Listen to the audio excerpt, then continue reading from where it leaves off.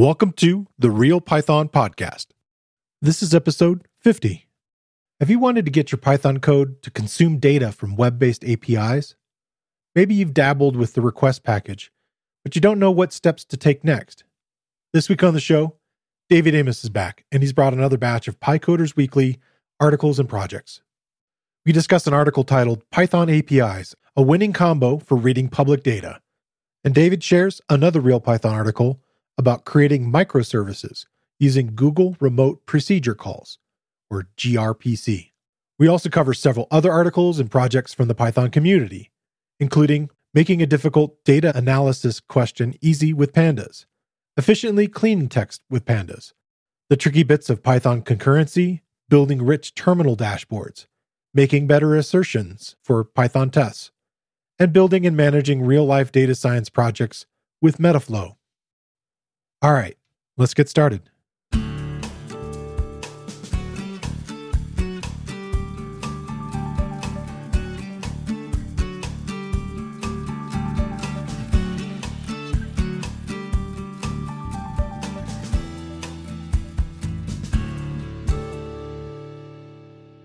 The Real Python Podcast is a weekly conversation about using Python in the real world. My name is Christopher Bailey, your host. Each week, we feature interviews with experts in the community and discussions about the topics, articles, and courses found at realpython.com. After the podcast, join us and learn real-world Python skills with a community of experts at realpython.com. Hey, David, welcome back to the show. Hey, Chris, thanks for having me back.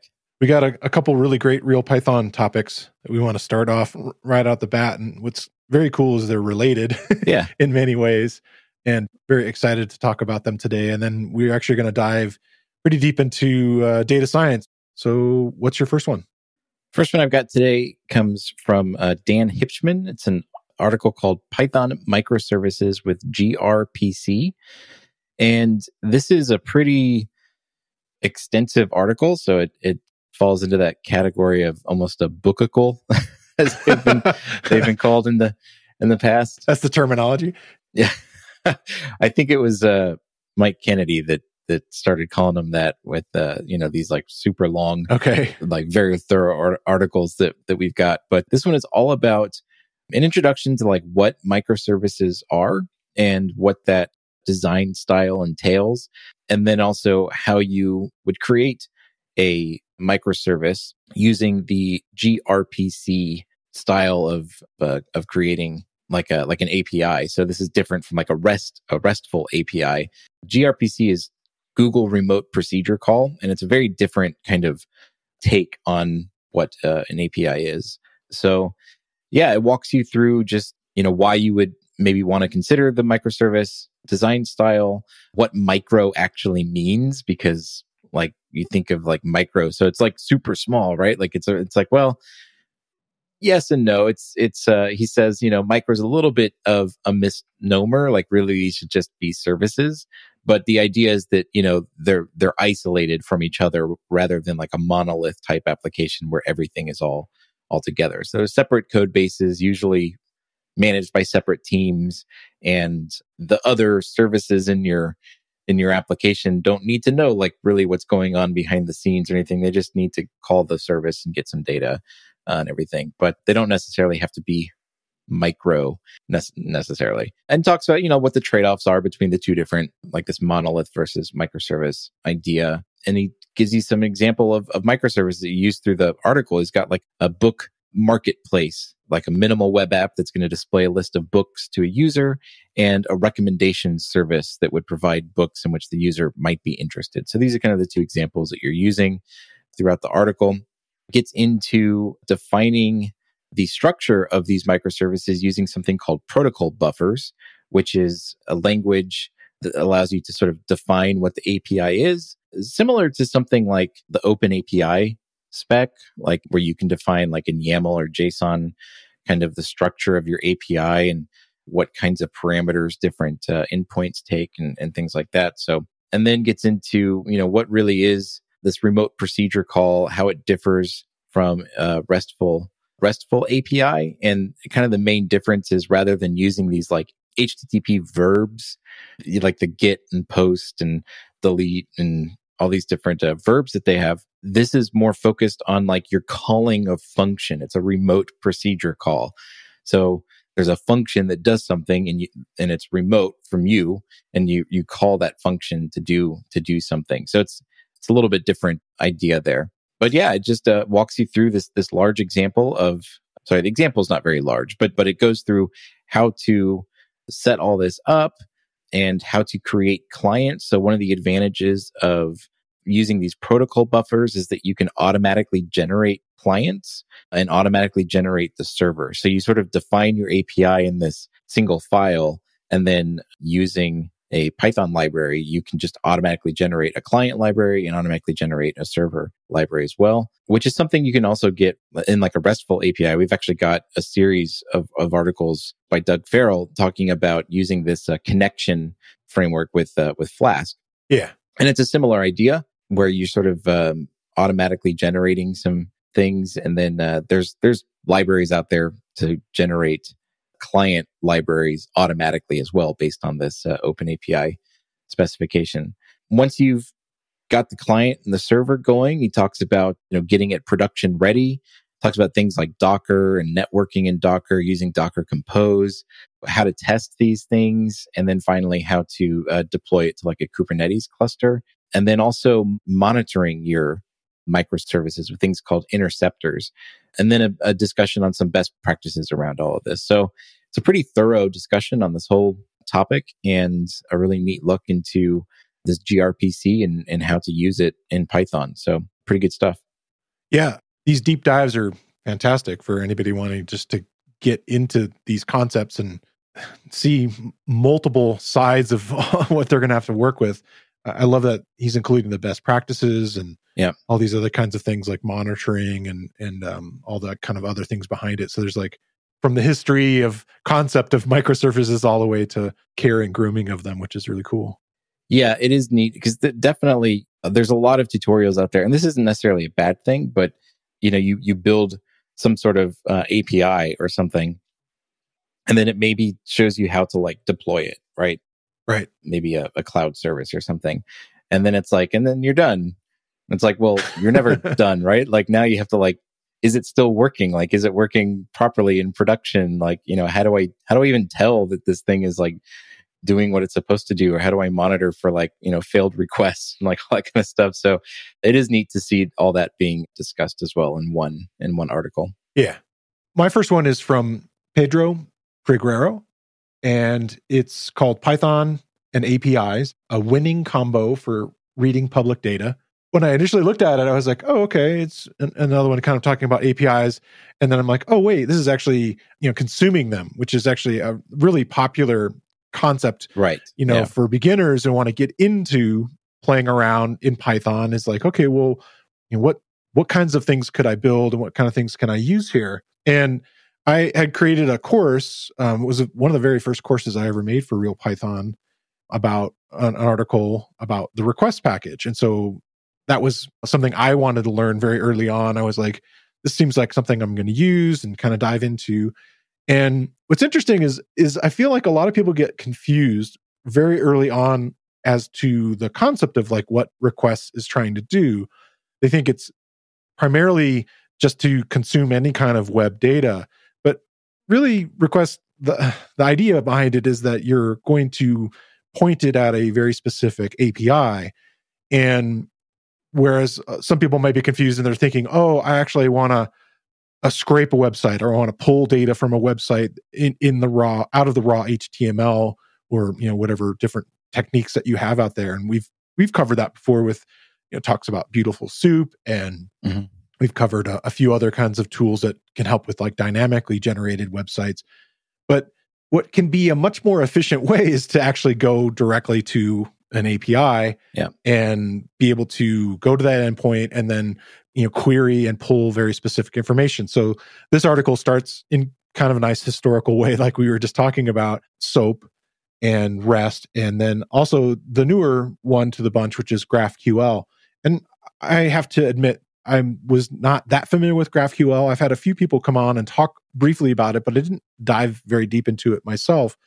And I was a little confused as to what it provided, but it's a newer query language for working with APIs. It's developed by Facebook. And I think it's something, if you're interested in this and want to kind of see the future of where we can go, it might be another offshoot, kind of like you were just talking about the idea of remote procedure calls, the idea of like calling functions. This is similar in the sense that you can kind of request multiple things, and the idea that some of the information might be unpacked by the client and not having to like grab so much data all the time, like pull like all of it and then have to sort of sort through it. You might be able to specify more specific things. And again, I'm still on the cutting edge of like just trying to learn what it's about, but I'm kind of intrigued by it, what it can do. But I think this is a great follow-up for somebody who was like, oh, okay, I kind of understand what requests can do.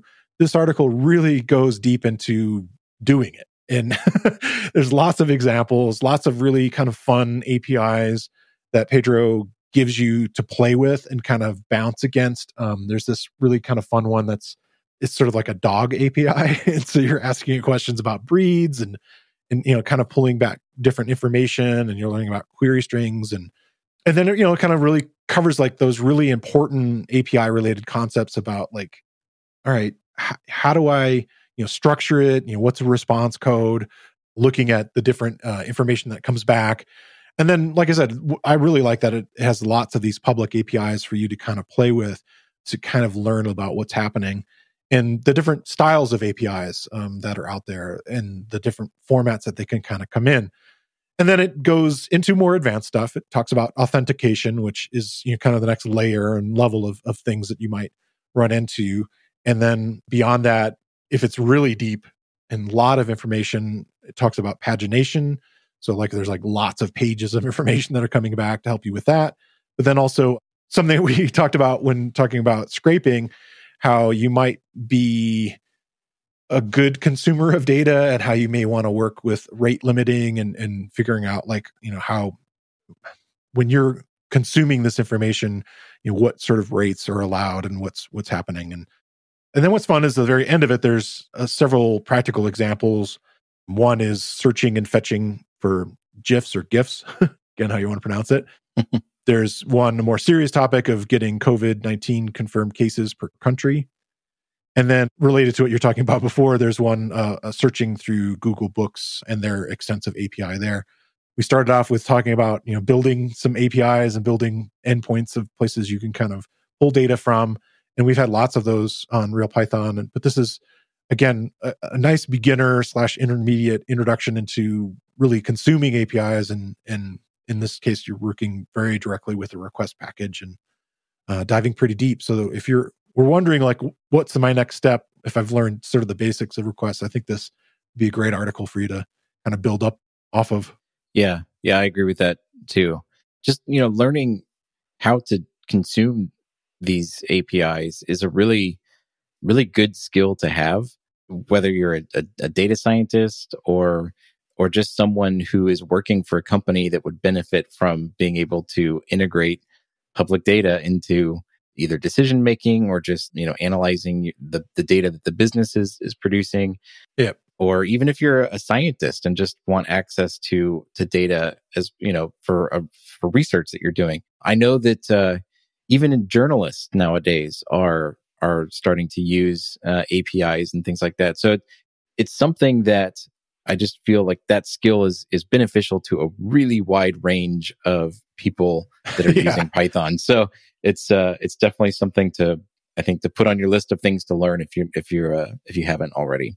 Yeah, and there's so many different ones that are public, so it's nice to find ones that you could kind of play with and experiment with. And, there's obviously ones that are paid for, like certain weather data or other, things that it might become costly for you to experiment with. So it's nice to have ones that you can kind of play with and practice your techniques of like, okay, how do I comb through this? How do I format the data that comes through? And different ways of sort of packaging it into something that, be nice to display and add to your, different applications. But again, we were talking about projects that you could put in your portfolio. I think this is really, something a lot of employers would look at and say, all right, this person understands like how to talk to other services. And if anything, in the connected world we're in, sharing and serving data is like so popular.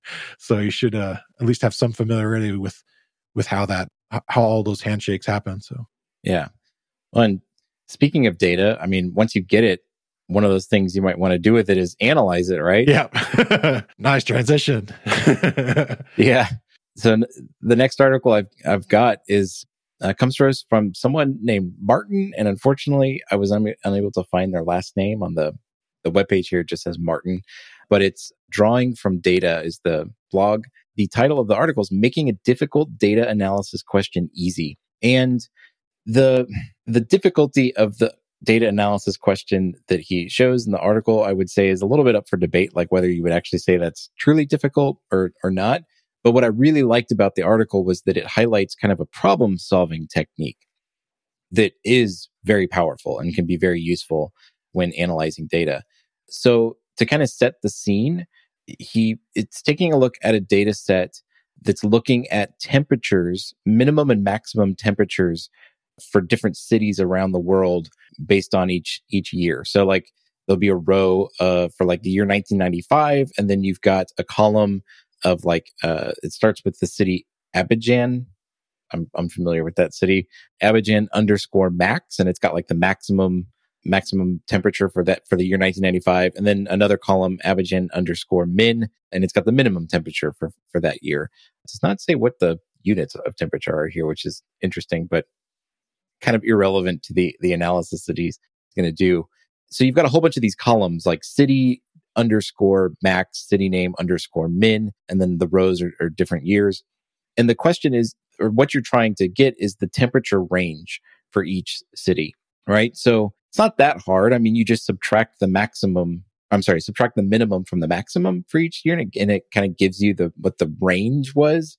So the range is like a single value, it was a 26 degree range, right? That year. So I guess you're looking for like cities where the temperature doesn't fluctuate a whole lot, and other cities where the temperature fluctuates a lot, like it does in my city, which we've had an insane range of temperatures.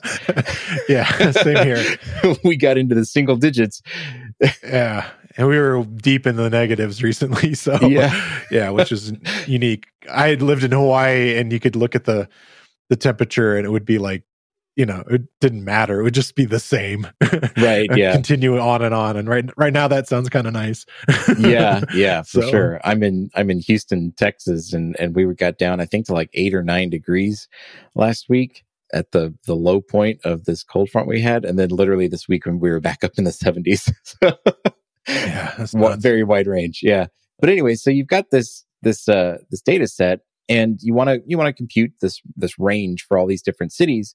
But what makes it kind of challenging is the format of the data. So you kind of have to like go through, and it's like, okay, for each city, well, the city is like encoded in the column names, and each city has these 2 different columns for it. And you end up having to do a lot of kind of manual work to sort of get the data that you need in a format that you want to like be able to present it in. And so that's the challenge. It's not that the analysis is necessarily hard. It's that the format of the data makes it kind of difficult to work with. And so he goes through 2 different solutions of this. One where you just stick with the original format of the data set and kind of use a little bit of elbow grease and some manual work to kind of get what you need out of it, which is fine. That, one of the things you learn when you ever have to do any sort of data wrangling for a company that has a long history of data is that sometimes you just have to do some manual work. That's just the nature of it. But once he goes through that solution, he then talks about a second option, which is, hey, you could reshape the data to then make it really easy to answer this question and get it in a nice format. So he talks about a strategy doing that where you reshape the original data frame. This is all using pandas and pandas data frame. So you reshape the data frame using the melt function on the data frame and a little bit of additional work there to get it into basically, instead of having a data frame with 2 columns for each city, and I don't know how many cities there are in this, like, I don't know, 50 or 70 cities or something like that. So you've got a ton of columns, right? You've got over 100 columns. Yeah. You instead turn that into a data frame with 4 columns, where you have a column for the year, a column for the city, and a column for the maximum temperature, and a column for the minimum temperature.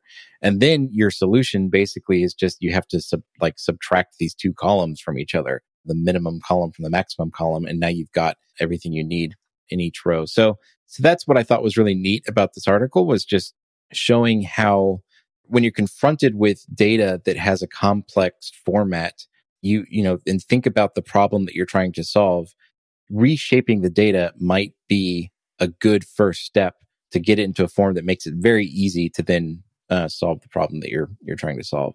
I thought that was really good. Yeah, so like grouping things or pivoting or all these kind of different techniques, like melt is definitely an interesting one too, to help you know, kind of make things a much easier format to navigate and apply. Absolutely. You know, whatever you're wanting to do mathematically or, you know, data analysis on it. So that's funny because my article is so similar to that in a lot of ways. So we're kind of following these great themes this week. Yeah. What's yours? Mine's from Practical Business Python, which we've mentioned a couple times on here. Yeah. Again, a really great site for people working with Python day to day, and very often not in a huge data warehouse sense, but like a smaller set of things where you're working with like Excel files or CSVs or these other kinds of things where it's not necessarily a hosted warehouse and so forth. The title of this one is called Efficiently Cleaning Text with Pandas, which is a bit of a misnomer. It's not so much cleaning text, but sort of, I would call it more wrangling text and kind of managing and grouping things based on the text, because it's not really reformatting or per se cleaning in the same way. And those can have different definitions. But it's by Chris Moffett. The data set in this case is liquor data from the state of Iowa. And it's an open data set that they've allowed you to download. Unfortunately, I was having a little difficulty finding the exact data set that he used. I think he probably cleaned up some of it to kind of narrow it. The data set that I ended up downloading ended up being 4 gigs of CSV. Wow. It was a huge CSV at that point. And a lot of the tools that I might use just to open it and look at it were kind of struggling with it a little bit. You know, you might have to navigate a little bit to try to get down to like something a little more manageable, like 0.5 gigabyte or something. But again, a big, long list of these sales to a variety of stores. And the trick with it is he wanted to organize the data to be able to see not by individual locations of stores, but by sort of groupings of stores. And they were, you know, names of stores, like it could be Costco or Sam's Club or Walmart's, or there's a set of stores in Iowa called Hy-Vee, which you can already think, okay, well, that might be spelled multiple ways, or they might be all caps, or somebody might put a dash in Walmart or not put a dash in there. Yeah. And so using regular expressions and using some techniques that are built into pandas, he was using these really kind of nice tricks of using the str.contains and looking at, okay, you can have it ignore case, which is nice, and you can have it either, you know, pay attention to regex if you want. And so he went through 4 different sort of what he calls them cleaning attempts to try to figure out what would be an efficient way to do this. And in that case, he had to kind of create a way of like, okay, look for this potential way of spelling the name of the store. And the store names, unfortunately, would include additional location data in the name. You know, so the data was kind of messy. It wasn't just like, okay, this is a Hy-Vee by itself. It'd be the Hy-Vee that's in Jonestown or something like that, or it could be in Iowa City or something. Or it might have a number, you know, store number in it, or have some of the kinds of weird data. And so it was, you know, kind of finding this keyword contained within it and then kind of looking at ways to kind of clean it. So it goes through them. I don't want to go too deep into like, you know, every single cleaning attempt, but it's a nice way of looking at different ways to group this data. In this case, a really good practice when you're cleaning data is not to destroy the data, is to actually go ahead and try to make a new row or new column in this case to be sort of this grouping column. Yeah. And so it's based upon the other columns that are there, and as opposed to transforming what's in it. And so he's covering multiple ways, and then kind of actually gets a little bit into optimizing the whole process of like, how long does it take to do this method versus that method. And again, with 4 gigs of data, In my case, being optimal might be important in looking at, well, how long is this going to take? And then he ran into this, a solution based on a code example from Matt Harrison, who developed like this sort of generalized function. And then he had actually some readers who actually helped him optimize it even more at the end, and kind of going off of a set of pattern lists and kind of working in it. But what I found throughout the whole thing, there's a lot of neat techniques here, and I think they're all useful to kind of look at and think about, and they're very specific to pandas in this case, of ways that you could work through working with the data. But what I thought was great is he linked to this other article, which I found vastly more in depth in the topic of cleaning. It's by Randy Au, who has a blog called, it's a Substack blog, Counting Stuff is the name of it. And the title of the article is Data Cleaning is, all caps, analysis, not grunt work. And then the subtitle is also, most data cleaning articles suck.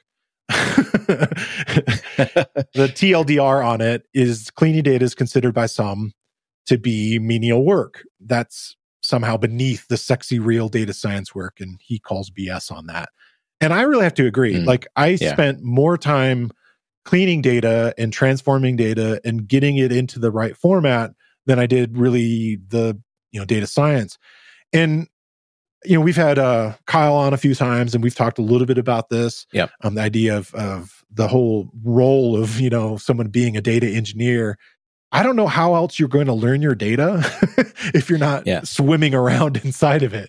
You're always going to need to see some of that raw information. Yes, you can, see the first 10 rows or see a set of random rows, but until you've actually really dug in and seen all the unique versions of the way something has been spelled, he gives a really great example based on the PPP loan data that the government was doing over last year. Yeah. And it's based on how many different ways could people spell the city Philadelphia? It turns out there were at least 57 different ways. That's not surprising. That's hilarious. And it included abbreviations, and there was from a tweet from Stephen Rich. It was really kind of funny. Obviously there's you could call it Philly, or you could Phila, or some other kind of things, but just the random misspellings were crazy. Yes. Yeah. And I've used a tool before to help with things like that. This sort of fuzzy wuzzy, it was like a fuzzy matching thing that you could help with. Again, text data was very often what I was dealing with in the marketing world. Yep. And every data set's going to be different. You're really going to need to learn and learn how to deal with this kind of things. And then what he's focusing on also is the idea that as you're doing that, and building these transformations and building these techniques, you're actually building tools. Yep. You're building things that you're going to reuse. I mean, if you're doing it smartly, and you're hopefully, fix things and make your analysis algorithm, not have problems or choke. You're reducing unwanted variations. And then in a lot of ways, you can be eliminating bias, where you don't realize that somebody cleaned this in a way that you didn't know that it was already biased, or the techniques that were used to gather the data was biased. And I know that it's been a common thing where people have talked about machine learning systems like computer vision systems that really don't know what to do with dark skin colors, which is a horrible thing, as far as you've trained it on these, photo sets that were available publicly, and they did not have a wide variety of people in them and so forth. And so, yes, it's a really neat article. And I really thought that it kind of took this idea of cleaning and thought about the concepts behind it, and that I feel like it's something that's not celebrated very often, the idea of it. And then one other kind of focus that he had, and that I thought was great, was the idea of fully documenting every cleaning decision that you made. Why did you do it this way, and so forth, and kind of, the way that we talk about documenting code, the same could apply or should apply in this way, so somebody could come back and look at, okay, well, I decided to narrow this.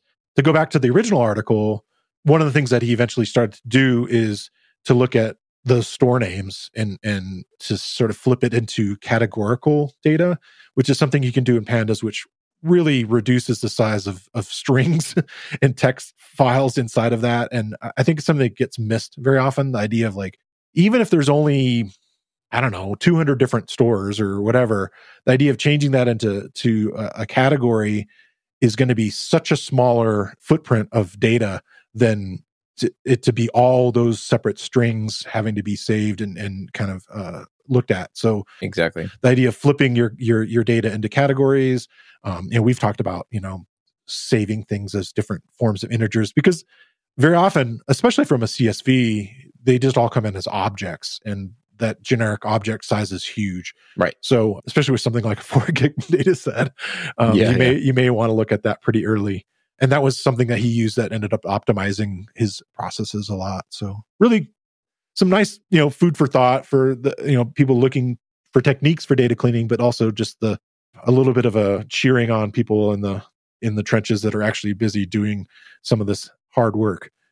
Yeah, that's really good points that are made there. And I completely agree that there is this misconception, I guess, about what like data analysis and data science is, and that it's the quote unquote sexy bits, right? Like the machine learning and everything. Right.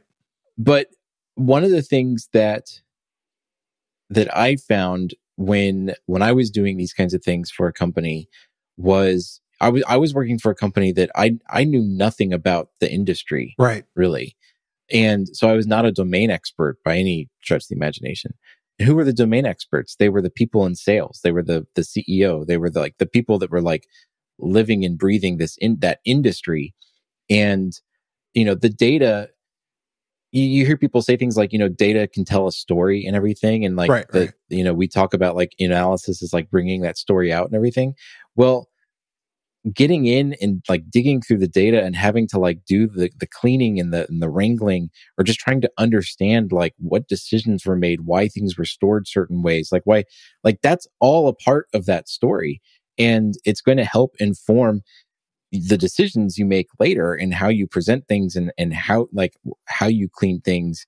And it's all an important part of it. And so, yeah, I absolutely agree that like it is like data cleaning is data analysis. Like it's not some additional thing that you can like just delegate to an intern that doesn't know anything. Like right. interns can help with it, right? But like it needs to be presented as like an integral part of the data analysis pipeline. And then the other comment I just want to make that you kind of mentioned a little bit in that second article you brought up with this issue of bias. I get the sense from a lot of people working in data science, maybe not working in data science, but that are new to data science, is that like models have bias, but data doesn't. And that is absolutely incorrect. Like, yes, models can be biased, but data absolutely can be biased. And like you said, like, how was that data collected? What methods were used to collect that data? And those are things that you're going to discover when you start cleaning things, because you're going to like, and start wrangling with it, right? Like you're going to have a better understanding of how that was done and be able to identify that kind of bias. That was one thing, like I had a boss that used to always say things like, well, numbers don't lie. And it's like, well, yeah, actually they can. Like, yeah. So anyways, there's literally a book, I think, that's about how to lie with statistics, and there's like a whole like a subset of those things.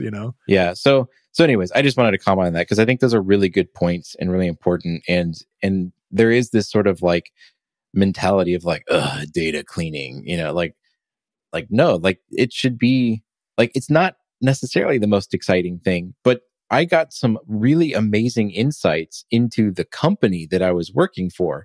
Right. Because I was cleaning a whole bunch of data that they had produced.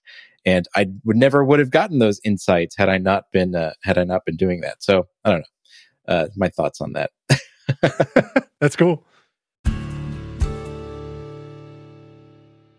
This week, I want to shine a spotlight on another Real Python video course. This one I mentioned earlier in the episode. It's titled Making HTTP Requests with Python. It's based on a Real Python article by Alex Ronquillo. And in the course, I take you through making requests using the most common HTTP methods, customizing your request headers and data using the query string and message body, inspecting data from your requests and responses, making authenticated requests, and configuring your requests to help prevent your application from backing up or slowing down. I think it's a worthy investment of your time to learn how the request package can help you work with APIs for consuming all that public data we mentioned earlier. And like all the other video courses on Real Python, the course is broken into easily consumable sections. And now all the courses have transcripts and closed captions. Check out the video course, and you can find a link in the show notes, or you can find it using the enhanced search tool on realpython.com. But now we can, I guess, shift gears. But I guess we could relate it to this idea of dealing with large data sets. And the next article I've got is called Python Concurrency, The Tricky Bits by Hamel Hussain. And this is a really good kind of introduction, I think, to concurrency that looks at it from a really interesting perspective. It's based off of a talk given by David Beasley that I'm not sure if Hamel attended the talk or what, but it says it was recommended to him by a friend of his. So maybe he just watched the YouTube video or not. But it kind of walks through really like working from the ground up as to like what the problems are and like what is concurrency actually solving. And I really like the kind of the little story that it tells. So it starts with a CPU bound task. Compute the nth Fibonacci number. This is kind of a classic example I've seen whenever you get into like recursion or the topic of like generators in Python. You see this Fibonacci function come up a lot where it starts with if n is less than or equal to 2, it returns the value 1, and then from there on it just calls itself. It adds, you look at the sum of the previous two numbers in the series, and that gives you the next Fibonacci number. So it starts with this. Well, this is a very expensive function when you get into very high values of n, which is the parameter for this function. Pretty quickly too, takes right? Pretty quickly. Takes a very, very long time to compute. It starts with this, and then it says, okay, we've got this Fibonacci function. Now let's build a simple web server. And what's cool is it actually builds a web server from scratch using the socket package in Python. So you create a little web server that like it accepts a connection on, you give it like an address, it accepts a connection from that address, and it sits there and it waits for the client to input a number, and then it calculates the Fibonacci number and returns this. So now you've got these two things going on, right? So you've got a server that is allowing connections to it, and then also a very expensive CPU bound task that the server is trying to run. And this initial attempt at it is you build a server that can only accept one connection. So that's like the first issue you run into, right? It's like, oh, it can only handle one connection. Well, how can we handle multiple connections? Okay, well, it gets into different techniques for doing that, things like threading and processing. But you quickly then realize it's like, okay, well, now I can accept a bunch of connections, but it's still super slow because this Fibonacci function is super expensive. So it's not a real in-depth article because, like I said, it's sort of a summary of this live talk that David Beasley gave, but it really does a good job, I think, of like just starting from the very beginning and just like seeing like all the little wrinkles that come up and like where these little bottlenecks that you run into. And I like that approach because it really seems to just highlight very quickly and very clearly what problem concurrency is solving and why there are sort of these multiple approaches to concurrency. Because you think, you have threading, you have multiprocessing, you have asynchronous programming. There's all these different approaches to doing concurrency. And it's not just in Python, in any language.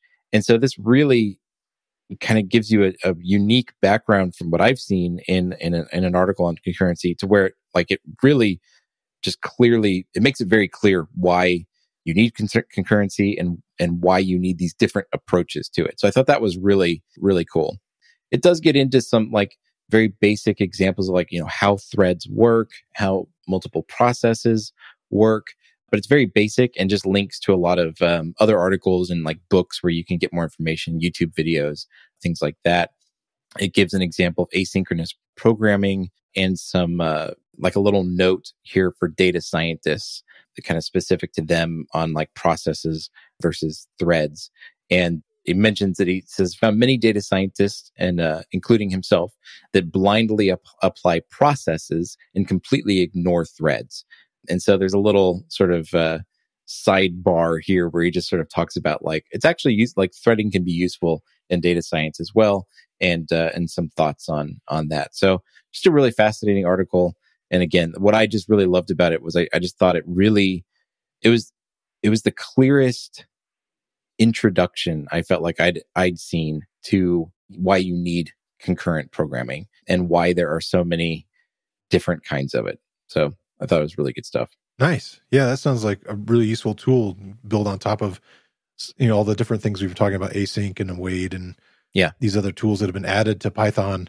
But very often there isn't the why that it could be included there. And there's definitely in a lot of these industries, especially data science, where it's like, well, there's actually a big why that could be answered. So that's cool. Well, and what I loved about it, so I love good examples. Good examples are extremely difficult to come up with.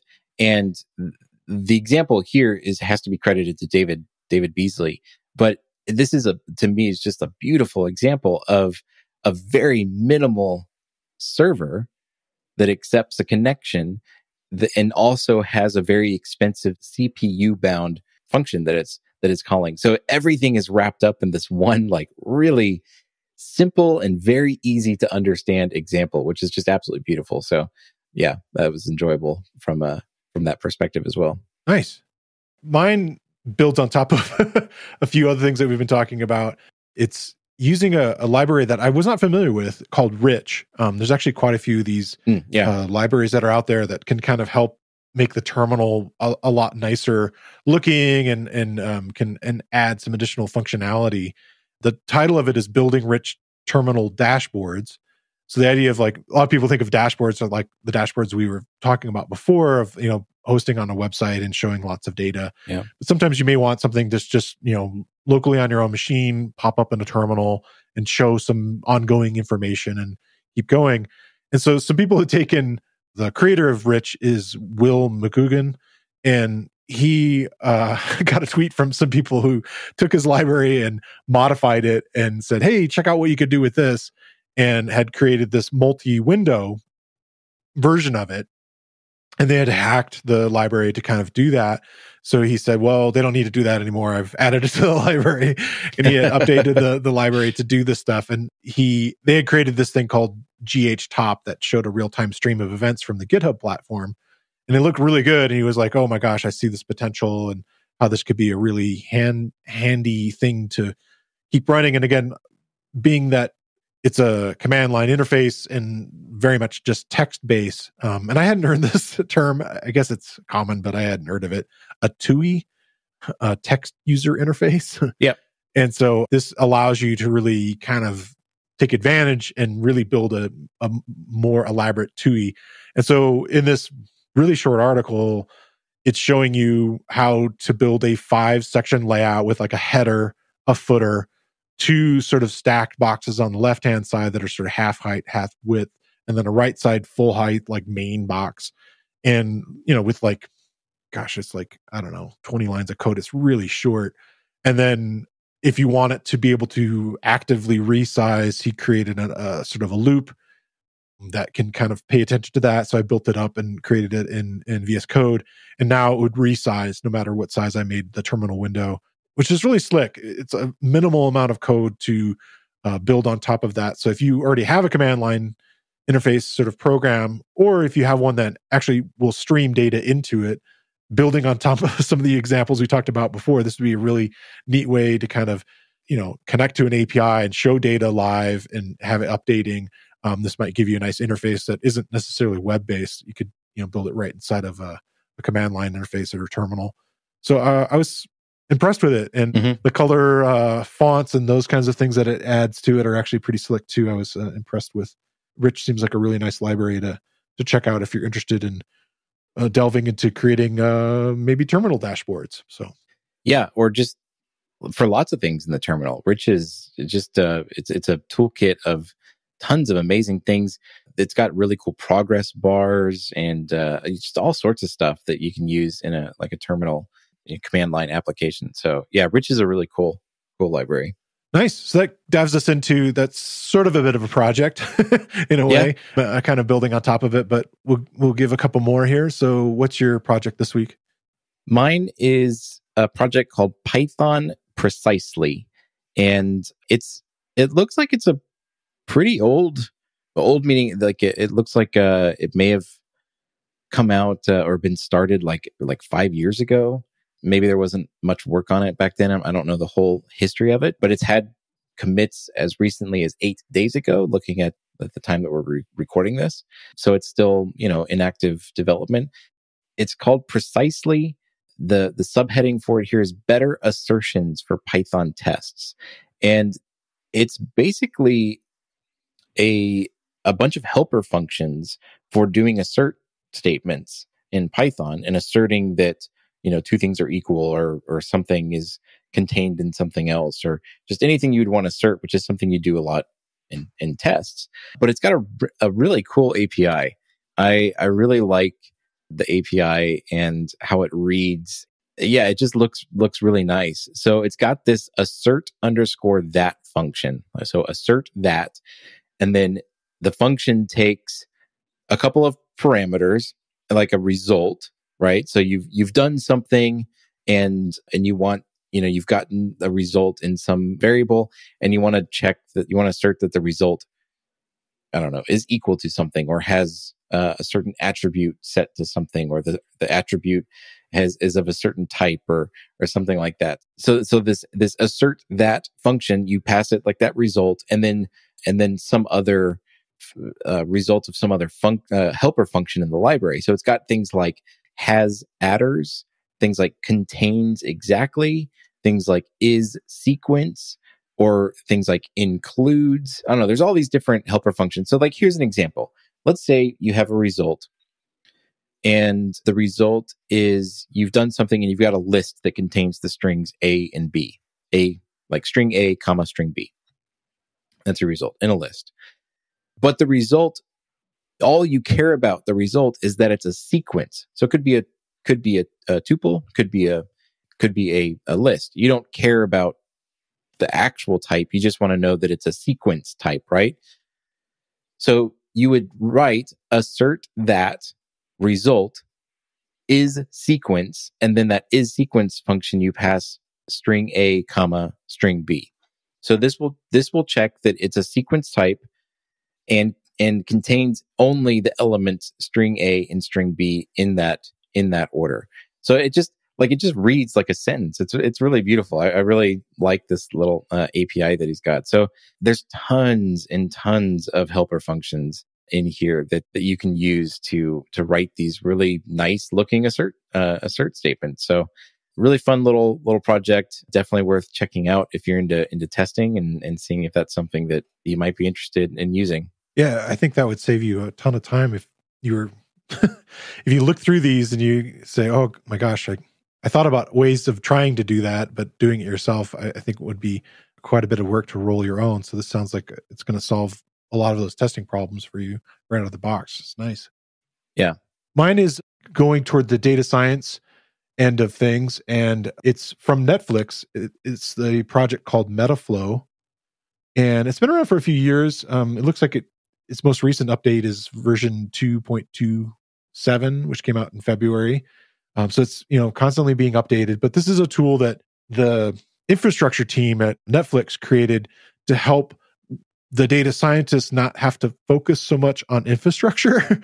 And so it kind of talks about the ways that if you want to build a new data science project, how this can kind of help you structure it, and it will help with the allocation of resources and those kinds of things. And it's big. I did not have a ton of time to dive really far into it, but I could see how any time that you're moving beyond your own personal laptop or a personal machine, how the infrastructure stuff and you get into Kubernetes, you get into Docker containers, you get into all these kinds of, more advanced things of having literally a data lake and stuff like that, and how this can help sort of abstract a lot of that. And then it also has a really interesting methodology of stepping through procedures, which I think is really interesting, kind of going back to something you were talking a little bit about there, of the idea of concurrency, and also in projects of being able to look at the data as you're going. So like you complete step A, but that can be sort of saved and analyzed as you're kind of going through the process and potentially reusing that data. It's a neat project and is an excellent tutorial. In my opinion, I thought it was really well done, and I was able to get through several steps of it. And of course, it plays initially with Netflix movie data, which is kind of fun. So, you can run a lot of it inside of just a Python, like a VS Code or some other kind of thing. But it also runs in R. So they've kind of built it for multiple sides of the data science world. And then as you're working with it, if you want to have something that's a little more playful, you can actually open it up inside of a Jupyter notebook. Though you do need to run some of the examples initially in say Python initially to kind of build the structures that it's analyzing and working on top of. But I think it's a great project for anybody who wants to get a little deeper into data science and would like to see, okay, well, what does the infrastructure look like as we start to scale stuff up?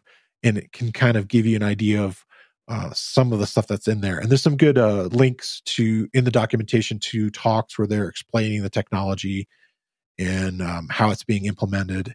And anytime you can kind of see it. And it's funny because there's definitely a lot of back and forth between these large companies like Spotify and Netflix and Facebook and so forth, where they make this technology open source. And very often, when you just see it and you look at it, it's hard to really get a scope of it. So it's nice to kind of go back and look at these presentations by the engineers and like what their thinking was, like why they are building this tool.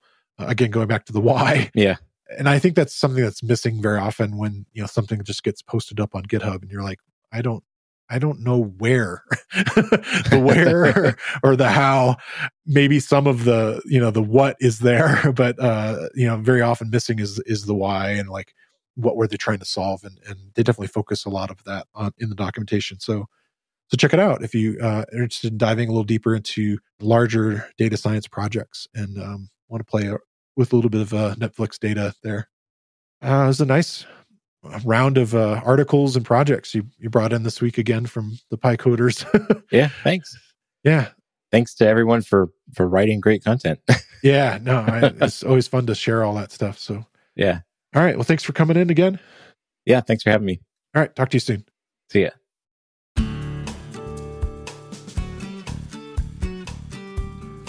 I want to thank David Amos for coming on the show again. And I want to thank you for listening to the Real Python Podcast. Make sure you subscribe to the podcast in your favorite player. And if you like the show, leave us a 5-star rating and a review. You can find show notes with links to all the topics we spoke about inside your podcast player or at realpython.com/podcast. And while you're there, you can leave us a question or a topic idea. I've been your host, Christopher Bailey, and look forward to talking to you soon.